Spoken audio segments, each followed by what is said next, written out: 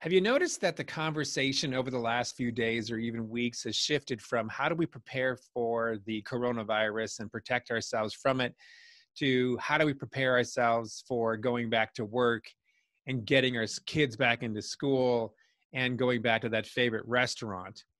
And I think those are important discussions. And I've begun to ask people in our client base, what are you doing now to prepare yourself for the future when the coronavirus is no longer the biggest headline of the day?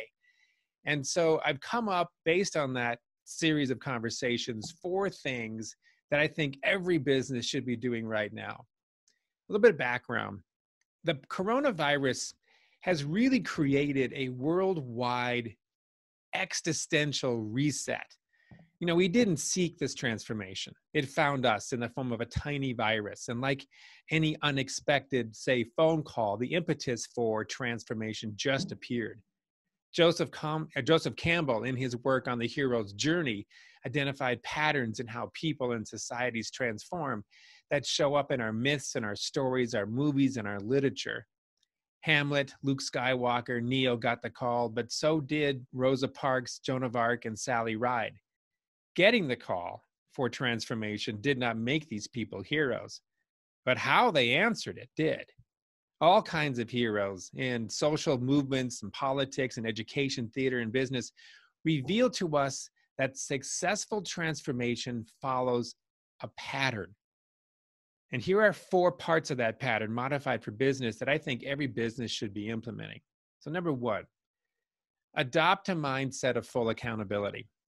That means certainly we aren't responsible for the virus or the damage it has caused, but if our response comes from a mindset of full accountability, we will remain calm and present. We'll make decisions with the right mix of facts and input and wisdom. We'll be able to use new ideas. We won't overreact to regain control, and we won't overuse our tenacity and become a micromanager and cause more frustration and chaos. We also won't underreact by adopting a wait and see attitude. Number two, find the lessons. As Ram Dass said, we all signed up for the school of life, but spend most of our lives complaining about the curriculum. Now is the time to find and document lessons learned. Engage your team and leadership in the discussion by identifying what we are learning about ourselves, each other, crisis management, a new process, a better way to serve our clients, etc. It answers the question our souls are asking. Why is this happening? So be the leader who finds and communicates meaning. It would be a real shame if we came out of this crisis and tried to go back to the way things were and learn nothing. Number three, collect stories of good. Spend time sharing the stories of people going above and beyond the call of duty, the ordinary heroes who are modeling the best of humankind. Find random acts of kindness and draw connections back to your culture. Let these stories help reflect who you are and who you're becoming. And then lastly, number four, which is really important, design your future.